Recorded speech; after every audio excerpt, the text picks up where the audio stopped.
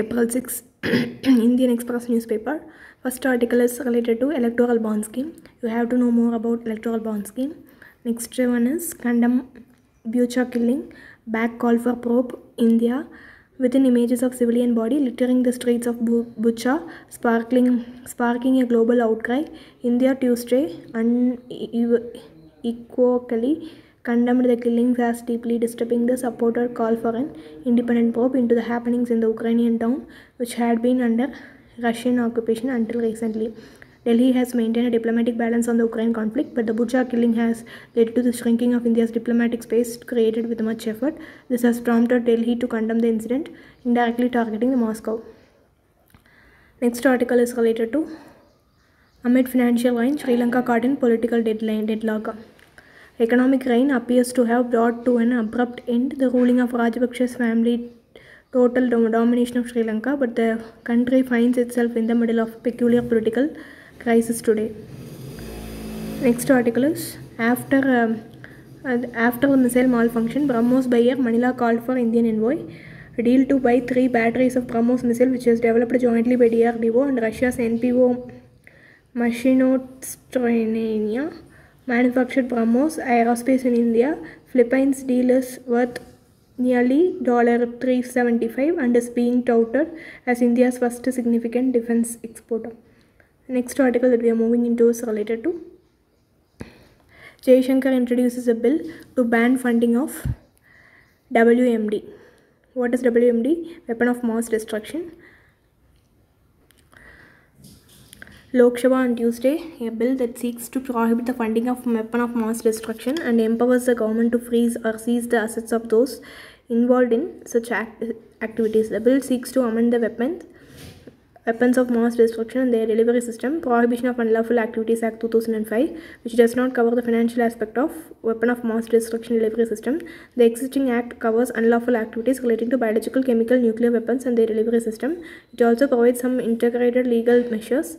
The amendment bill seeks to make an insertion: no person shall finance any activity which is prohibited under this act or under United Nations Security Council Act 1947 or other relevant. Okay. Next article that we are moving into is related to Lok Sabha passes a bill to include some communities in Jharkhand ST list: Deshwari, Ganchu, Dautalbandi, Patbandi, Raut, Majhia, Kairi, Tamaria and Puran in the list of ST in Jharkhand. Bokta community is being moved from the list of SC in Jharkhand to ST list. Okay. Next article that we are moving into is related to 35% posts for healthcare workers in PHC lying vacant, reveals RTI. Rekha Potinda, a resident of Kayari village of Palghar, Jawahar Taluk, was pregnant with her 5th child. A few days before her delivery date, she started having a labor pain in October 2021, bleeding. She was rushed into primary healthcare center about 10 to 12 kilometers from her village. Primary healthcare center referred her to Jawahar Sub-District Hospital, which in turn referred to her Nasik District Hospital 150 km away. By then it was too late. She bled for hours. While she took her from one place to another, she died, and her way to district hospital showed it her baby. Functional primary healthcare center must do not have adequate staff. 1/3 of a sanctioned post in primary healthcare centers are vacant. Next article that we are moving into is related to, it goes back to NATO. The war in Ukraine has brought spotlight on NATO. NATO was formed in the aftermath of Second World War by the Western powers in response to the rise of USSR. Rapid all-round progress made by USSR planned socialist economy had made the capitalist economies uneasy and insecure. The capitalist West evolved strategy to contain the spread of socialist ideology, and NATO became its military instrument.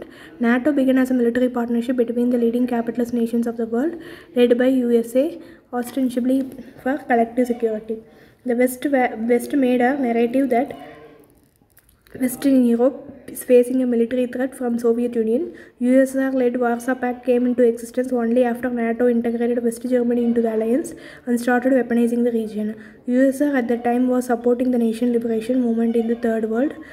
the disintegration of USSR in the early 1990s, the collapse of other socialist regimes in the Eastern and Central Europe, NATO should have been dissolved. Instead, it was refashioned and expanded to realize the hegemonic ambition of the US, which sought to build an unipolar world order. Ironically, NATO did not militarily intervene formally even once in the Cold War era.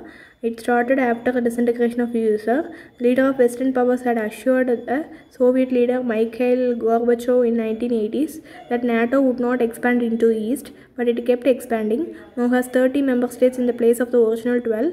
All Warsaw Pact allies except Russia are now NATO members. Destruction and instability have marked NATO's footprint. NATO involvement in Kosovo is well known. Over 500 civilians lost their lives due to NATO's indiscriminate bombing in their campaign. Afghan war, according to the Cost of War project led by Brown University, saw 1,76,000 deaths between 2001 and 2019. Similarly, the US-led intervention in Iraq resulted in over 1.5 lakh deaths. NATO's intervention in Libya to enforce a no-fly zone is estimated to have killed more than 400 civilians. Close to 1 million people have died in the wars of Afghanistan, Iraq, Syria, Yemen. These numbers do not include indirect deaths, nor do they reveal the havoc wreaked by the forced migration, loss of property, psychological damage, and geopolitical instability. NATO has a state-of-art arsenal and a combined defense expenditure of $1.036 trillion compared to Russia $60 million defense budget. Moscow's apprehension of NATO reaching its border need to be considered in its backdrop. Okay.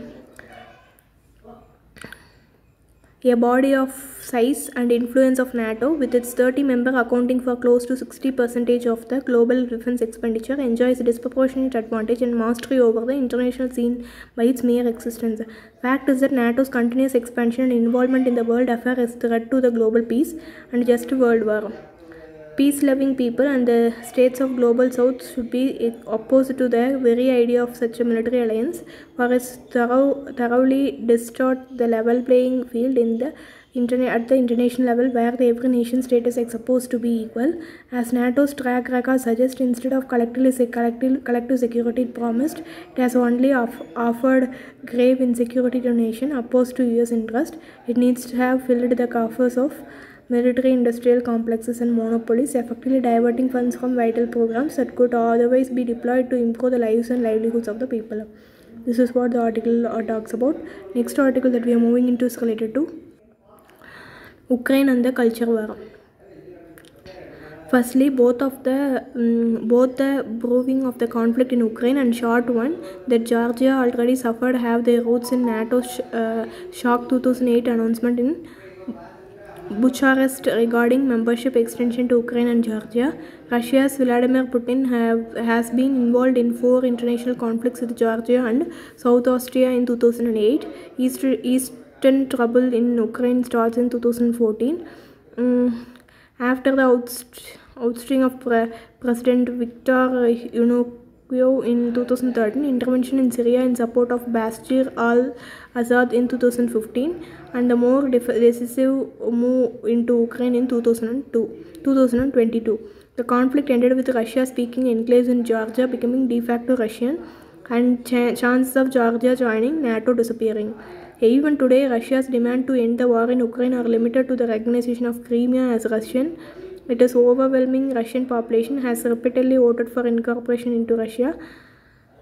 Territory recognition of the 2 breakaway regions in the east, both overwhelmingly Russian-speaking, and a constitutional amendment to the effect of Ukraine would not pursue NATO membership. Consider therefore what Russia has been up to in the economic sphere. It has been acting as a ready adjuster of global oil supply as conflict in the Middle East caused the supply side shock, and a willing long-term supplier of critical natural gas to Europe via the jointly built Nord Stream pipeline that runs from Russia across Eastern Europe to Germany and the West. Russian interest in economic integration with the West. It is important to note the difference between the financing arrangement and free market access or participation in the country's stock exchanges on one hand, and the construction of massive cross-continental infrastructure for the delivery of natural resources. This is the same period during which Russian oligarch capital poured into Europe. To even an amateur observer, these Russian behaviors ought to have signaled willingness, even a desire for closer integration with Europe. One does not build deep economic relations with and invest in the assets of the region that one is planning to go war with or even develop future adversarial relations with. Either Putin and the entire Russian establishment are fundamentally irrational, or this is a war that has never wanted but has felt compelled to undertake due to the hostile aversion of NATO's expansion so close to Moscow. Instead, the West utter in inability or unwillingness to accept the Ukrainian neutrality, economic integration with both East and West. India's position is economically vulnerable to extended war in Ukraine through the weakness of the rupee, dependence on oil and other imports, and secular flight to safety of global capital. This means that India's self-interest lies in the rapid resolution of military and economic warfare. Despite Huntington's classifying us as a swing power, walking the path of independence, self-reliance while continuing to expand our bargaining relationship with the West in the long term is India's best strategic choice. However, India's relationship with the West will be based on mutual self-respect rather than traditional high-handed that we have experienced hitherto. Next continuation of the article will be in the next part 2. If you like the video, please do share, comment, like and subscribe. Thank you.